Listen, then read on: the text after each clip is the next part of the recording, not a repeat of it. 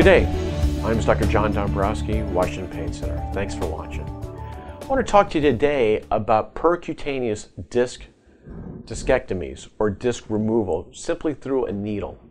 It's really amazing now when you had looked at lumbar laminectomies that have been done since the 40s. And it was a traditional surgery. As an anesthesiologist, I watched hundreds of them. Now, because of technology in America, we've been able to take this down from a traditional hospital surgery to now an ambulatory surgery to now a procedure that an anesthesiologist or someone that specializes in pain can now do. So basically, let's get started. How does it work? Well, here's a model of your low back. This is the lumbar spine. These spinous processes are what you feel. So this is dead center.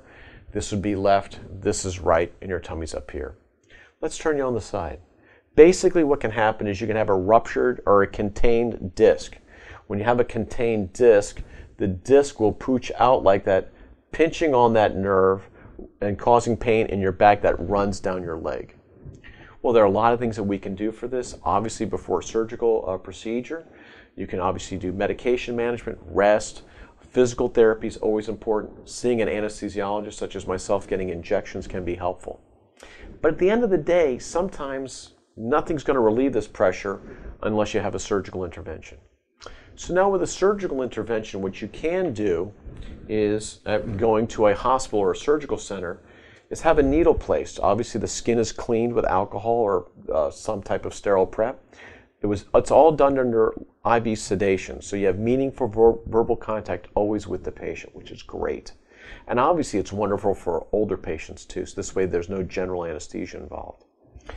Basically, again, the skin is cleaned with an antiseptic. A local anesthetic is applied, and then the needle is placed inside the disc like this. Through the needle, this guide rod is placed through the needle and into the disc.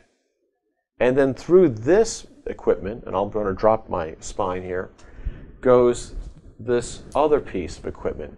And basically this is a grasper that can go through this piece of equipment here and come out the opposite end to grab the disc.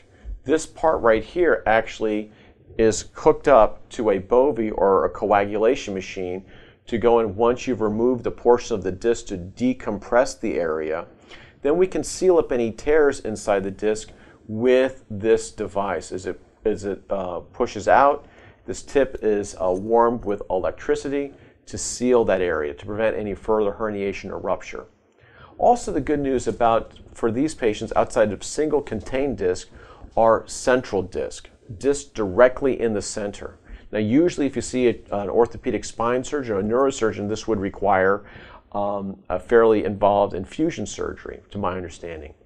With this particular procedure, I could get with a needle directly inside the center of the disc and remove a volume to decompress it again to then cause or bring relief to the patient. And lastly, if your MRI shows a dark disc, these are black discs, and a lot of people don't really know what this is all about. Again, these can be relatively hard to treat. This disc FX can be a nice modality to treat those particular patients. So again, all of this through one little hole about the size of a straw that you'd use getting at Starbucks, I think, maybe even a little bit smaller. Again, the patients go home the same day. Their Band-Aid is placed over the puncture site, and that's essentially it. Again, 3 types of procedures that this is really great for. Number 1, patients with contained disc herniation, simple ruptured disc area. Second would be a central herniation. And the third is that dark or black disc. I hope found this interesting. Thanks for watching.